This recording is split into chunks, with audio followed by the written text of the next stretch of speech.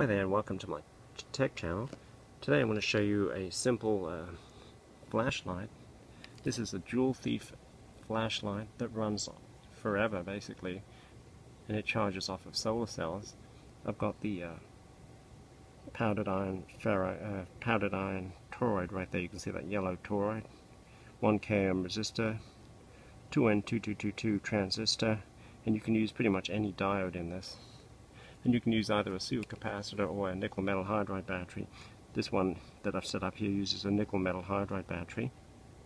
I have 6 bright LEDs, these are white, and I've taken a lid from a bigger bottle, turned it the other way around, and then sealed it in this. It just happens to fit quite well in this.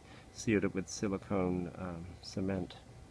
And the connector I'm using is that standard connector there, and the solar cell I'm using is one of these flexible ones. This is a 2-volt solar cell, so it shouldn't really overcharge that battery too much.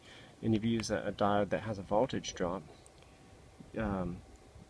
between the solar cell and the battery, it'll drop to about 1.6 volts or 1.7 volts, so it won't overcharge it too much.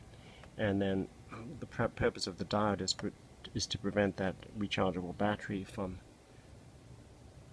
discharging through the solar cell when it's in darkness. And then I put a switch in the circuit too. And there's a little bit of charge still left in the battery, so I'll just show you how it comes on. It's not very bright because it's almost completely drained. So what we're going to do is charge this up for a couple of hours and test it out. And if it works, I'm going to seal up the lid here so that it becomes waterproof. The whole thing can be left outside when it's waterproof. Alright, well, thanks for watching.